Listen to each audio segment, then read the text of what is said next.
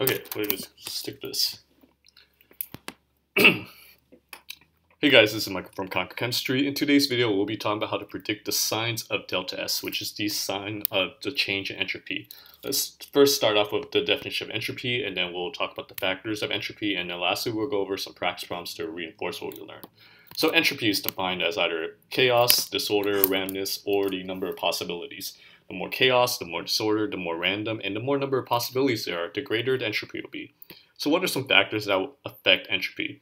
First, the physical state. Solids have the least entropy, liquids have more, and then gases have much more because gases have a greater degree of freedom and more movement than liquid and solids do.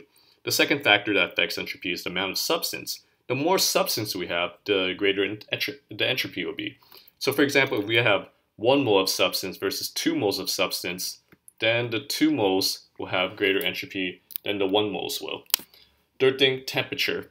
The higher the temperature, the greater the entropy. And that's because if you have a higher temperature, then the molecules will move faster, so it'll be more random, more chaotic. Fourth, volume and pressure. Higher volumes / lower pressure, because these are inversely related, will lead to a greater entropy. So imagine if you have a small container versus a larger container, and you have the same number of moles in there, 3 moles of gas, 3 moles of gas.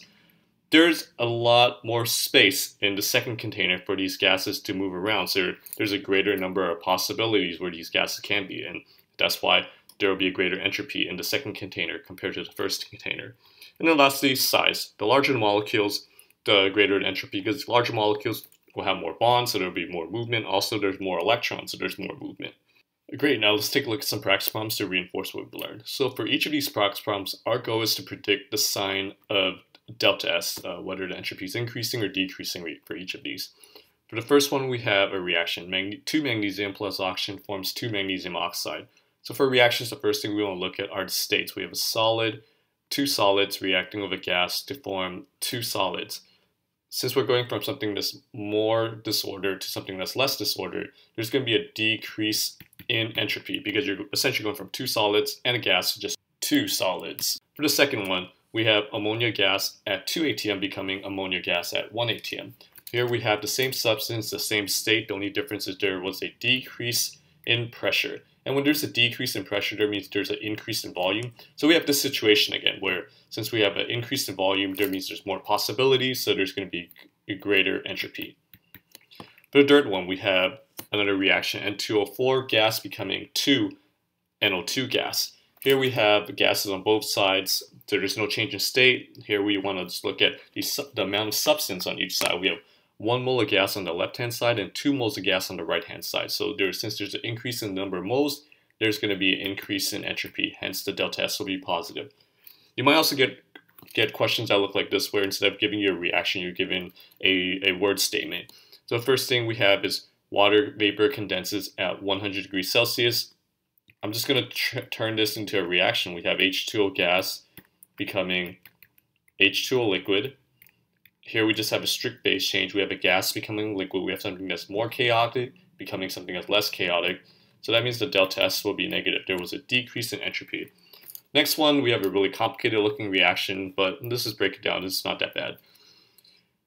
When you have a reaction, you want to just really focus on the gases because the gases have much more entropy than the liquids and solids.